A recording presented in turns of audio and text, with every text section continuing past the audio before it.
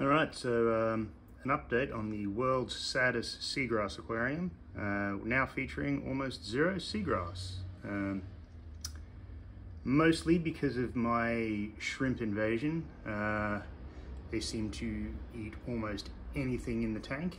I did manage to find some nice red macroalgae that looks kind of cool, but they're slowly and surely eating that as well.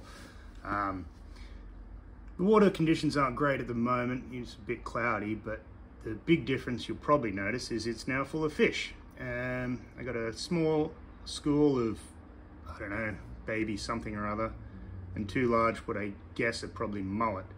And the whole idea behind them is they're going to eat all of the shrimp, and they've only been in there for a couple of days, but they seem to be doing a pretty good job. So I guess now all I have to do is harvest some more seagrass, replant it, and hope I don't get another spike in shrimp. Yeah, so it got pretty out of hand for a while there, but slowly and surely I'll bring it back in. I think a few of them died off just for the fact that they ate all of the vegetation in there, and then there was nothing left for them. But these little guys seem to be doing all right. I do feed the tank now because they need something to eat. They're just on flakes, and I think the big guys probably pick off the smaller ones every so often, but you get that on the big jobs, don't you? Other than that, this tank has been going on pretty well. I found these cool little kind of weird green brain looking algae thing. That's kind of cool. But the little terrorist shrimp sort of making short work of this as well. Yeah, time will tell whether it'll turn around. Probably by the next update I will have planted a bit more seagrass, and hopefully, yeah, it'll actually survive longer than a couple of weeks. So update number 2 is the stinky crab tank, where I've had a constant high nitrate problem. And yeah, if you want to see what arse crab looks like, this is arse crab.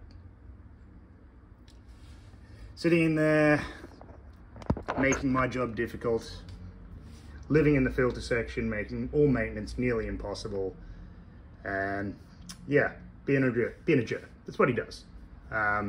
So to combat the nitrates, what I thought was, why not just turn his entire tank into a refugium? And yeah, seeing as he lives in the filter section and you can never see him anyway, filling the entire tank up with seaweed didn't seem like such a bad idea. And I have brought the nitrates under control now.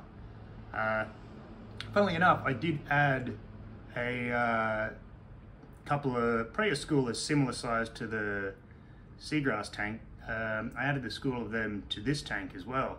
A very small fish, and it's a large crab, and he's kind of slow, so I figured they'd be safe in there. But only 2 nights after having added the fish, I can't find a single one. I think there's one just back there. Oh look, there's one. So it appears arsehole crab, being the arsehole he is, has come down at night and eaten every single one of my fish in a single night. So, well, I got the nitrates under control, but arsehole crab's just going to be an arsehole, so I guess I could just constantly supply him with fresh baby fish, but it's much better for the nitrates than putting dead bait in there. Well, anyway, stay tuned for the next update, which, I don't know, maybe in 2 or 3 weeks, where I'm actually gonna get some growth on my seagrass. And I don't know, he seems to be eating down this algae in here as well, because there was a lot more. It's basically just some brown algae and a bit of Cheeto in the bottom. Well, see you on the next one.